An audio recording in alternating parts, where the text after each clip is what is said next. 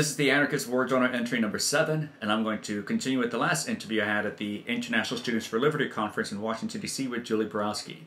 She is known for having a fun show in which she dresses up in a costume bit of different types of viewpoints people have towards government, or towards the Republican Party, or Democratic Party, or libertarianism.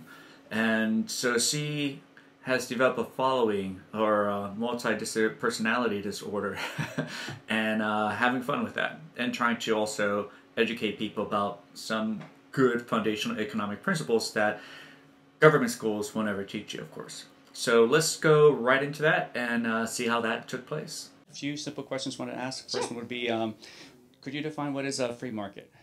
So the free market is the government getting out of the way and allowing people to buy and sell goods without them getting in the way. All right. And do we have a free market today? No, we don't. There's a lot of government intervention with businesses. Also the Federal Reserve, if we look at that, they're actually having control of the money supply in this country, so no, nowhere close. Nowhere close, right? Nope. And would you consider yourself a libertarian? Yes, I would. And how do you define libertarianism? I also could define it as getting the government out of people's personal life as well as their economic life. So no government then altogether? You know, one step at a time. One step at a time? All right, so that's great, right? One step at a time. But saying that government is, in terms of the free market we were talking about earlier, they necessarily initiate force, right? Yes. They don't respect private property. Yes. We can therefore see them no different than any other criminal organization that does that, right? All right, so you would advocate for abolition of this organization that violates private property and self-ownership then? I would say, as I said, one step at a time. I don't think it's practical in the near future. I would love to see it tried out, a true volunteer society, and see how it works out. Translation, when someone says one step at a time, what they really mean is, I know that slavery is wrong and more, because that is what taxation is. That is when you have to work over 100 days out of your life for your happiness to be robbed, for your productivity to be robbed, to be handed over to your political rulers, to the government, right? That does nothing but violate property rights. So when someone says one step at a time, that means, I know you're enduring suffering. I know that this is a very painful experience. It's a horrible thing to enslave others, but one step at a time.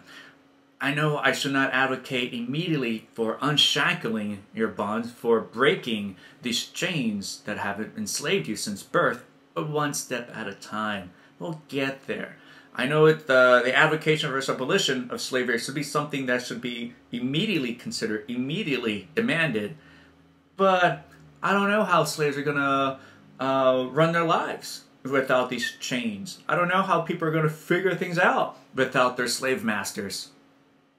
You know, that was the same kind of talk in the 1800s. And people are talking about, well, where are they going to go if you abolish slavery? This is their way of life. This is all they know. So one step at a time, instead of demanding the immediate release, the immediate abolition of slavery. All right, so in front of anarchy then? Yes, I've heard of anarchy. I would say let's try it out and see how it works. Right. But I don't think it's practical in the near future in this country. Well, I guess in terms of like anarchy, right?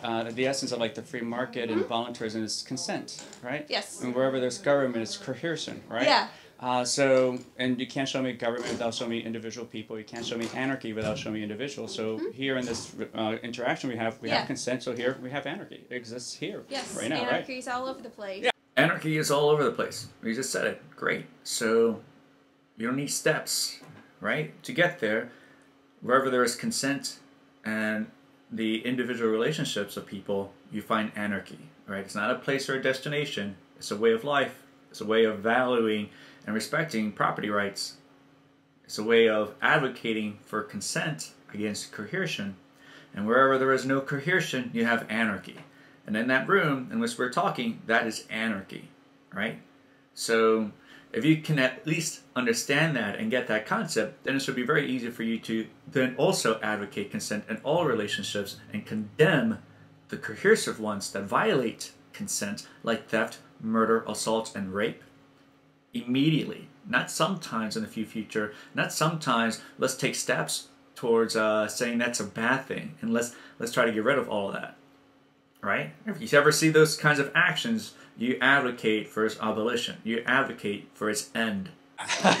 So I agree with you. I'm just like, is that practical right now? It's more of a question of is it practical than rather is it right? Oh, it's like trying to achieve it through politics?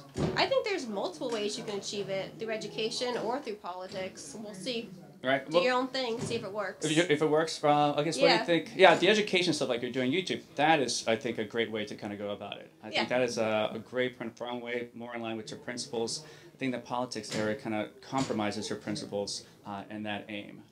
There's no factual evidence to show like voting or politics or government has ever set anyone free. Yeah. And so like, no, let's abandon this stuff. You know, it's the fact that we were born as tax slaves implies that all the political attempts to achieve freedom in the past have failed. Libertarian Party especially, right? The size of government continues to grow since decades since it was founded. Would that be something you would consider perhaps examining, that maybe politics just doesn't work? No, I know what you mean. Yeah. I think politics probably isn't the best way to bring about anarchy as you seem to want, but I think if we could repeal some bad laws, I think that's a good step in the right direction. It's not ideal, though. Like Ron Paul. Yeah, Ron Paul. How many laws did he repeal? Yeah, I know. He didn't pass a bill. I know. But he's still a good guy, I think. Even he did education through Congress. He got a lot of media running for president. I think he introduced people to the ideas of liberty. He helped me a lot, so... How did you define Ron Paul? How do I define how did you define Ron Paul? Ron Paul, through the internet. People on Facebook were talking about him, and then I watched the GOP debates. Later on, I was like, this is my guy. Right. Oh, well, so a lot of people come across it by accident in terms of that. How do you feel, I guess, Ron Paul, with the whole trying to take someone's website because it has the same pattern of letters of his name? Remember that? Oh, yeah, I do remember. Which website was it? RonPaul.com. RonPaul.com. Oh, yeah, there was like a forum, and he was trying... He was trying to like get handed over and trying to use the force, threatening them to steal their website. Yeah, I do. I kind of remember what was going on. Yeah, I don't remember the exact details, but that was kind of surprising. I think it was probably more his team than Ron Paul. Right, they're going to say, we'll give you ronpaul.org for free. Dude, we love you. Ronpaul.com, we'll give you the forum, we'll give you the email listing, because it's worth like hundreds of thousands at a really decent price. And he's like, no, I want it all. I was like, dude, what are you doing? You're advocating against theft. What are you doing here in this issue? I remember part of that, but that's kind of long over at this point. Right, so some time ago, Ron Paul was the guy who advocates against theft, right? Don't steal because government doesn't like competition. Went out of his way to also try to steal another person's website. Trying to go out of his way to steal both his website, I believe .com and .org. And this is a person who has been championing his cause for many years. All good, wonderful praises of the slave master that is Ron Paul. And what happened near the end after Ron Paul abdicated his throne? Well, he demanded that they hand it over. And he said, well, we'll give you the .org for free. And we'll give you the .com for like over 100,000 or something. And he said no. He felt he did not have to pay for that because the letters that make up the address for that website, the patterns he felt of those letters of the R right next to the O and N belong solely to him. Because he believes that he is the only Ron Paul in the world, and therefore only he can have the arrangement of patterns of that information.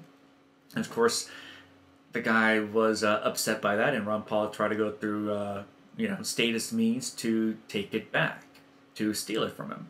So for a guy who advocates against theft, it's very inconsistent, you could say hypocritical at most, to do, right? Especially when they're advocating, when they're saying, hey, we'll give you this one for free.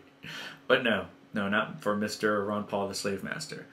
And so yeah, that's the story. Check it out. And of course, if it was his team that was trying to do that, then all Ron Paul himself would have had to do is just put out a letter and say, hey, these guys were acting on my behalf. I reprimanded them. That's not the direction that I go principally. And so, hey, it was a mistake. It was an error. My bad. That's all you would have to do, right? That's what anyone would have to do. Just publish a letter and clear up the mess or the issue, right? But no, of course, nothing like that was ever aired or published. So it would have to therefore be something that he was advocating and signed his name off to pursue and press forward and stealing. Well, what do you see yourself, I guess, in a couple of years from now in your, I guess, advancement? Where do you see yourself going after that? I just kind of want to continue making YouTube videos and see where it takes me. Like, I never expected to be here, so I don't know what the next step is. I think kind of there's not really an example for me to use. Right. So we'll see. Yeah, thank you so much for Yeah, the opportunity.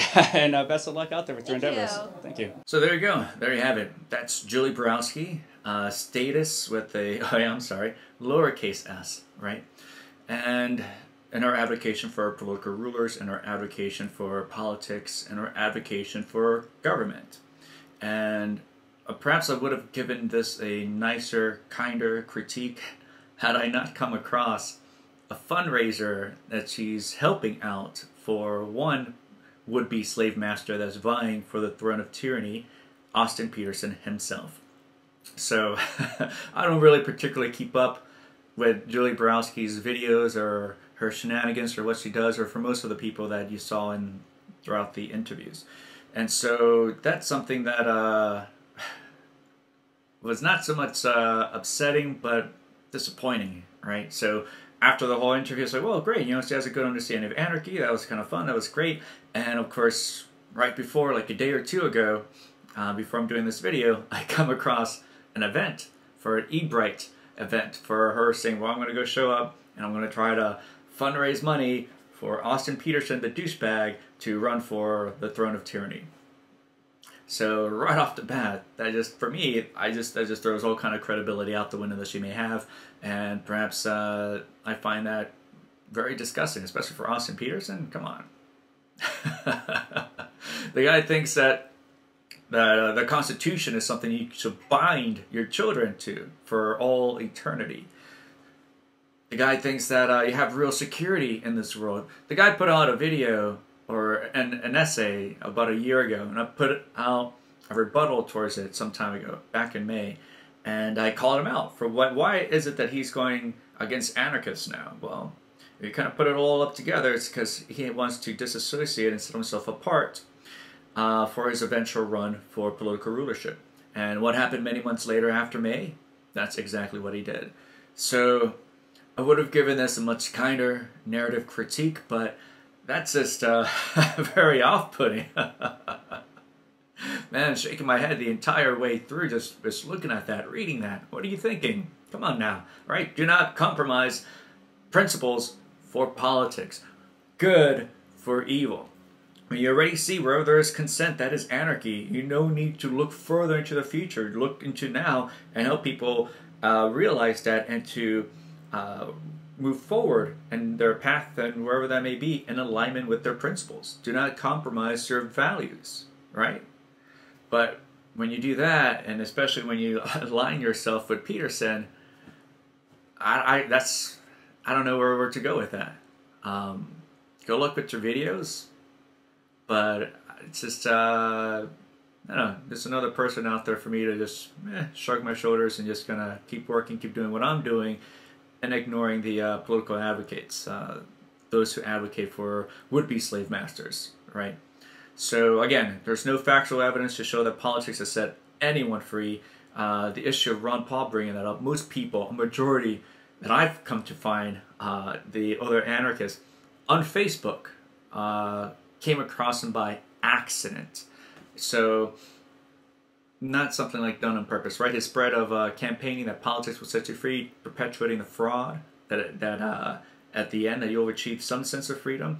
Yeah, he may have voted no for many laws, but how many of those did he manage to repeal, to stop? None. None. For decades. Zero. So let go of this fantasy, let go of the insanity of thinking over and over again, maybe this time, this is it. Everyone's been saying that every 4 years. Everyone says that this is it. This is our opportunity. This is when we actually achieve something real. It hasn't happened. It will never happen. Let's move forward rationally, right? With a good sense of reality on our shoulders, and let go of this utopian fantasy that somehow government, through government and politics, we'll get it right this time, right?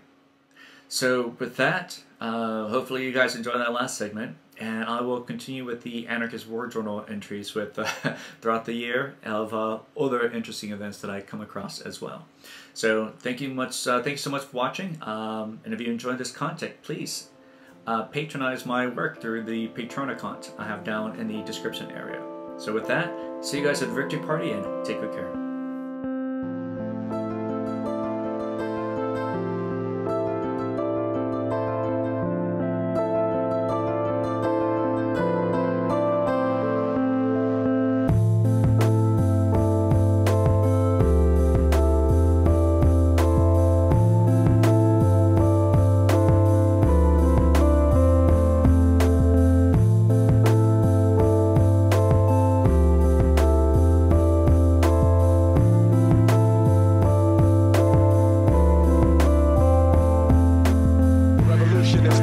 Refuse to kiss ass quick fast. I'm ready to mask cause of my tormented past.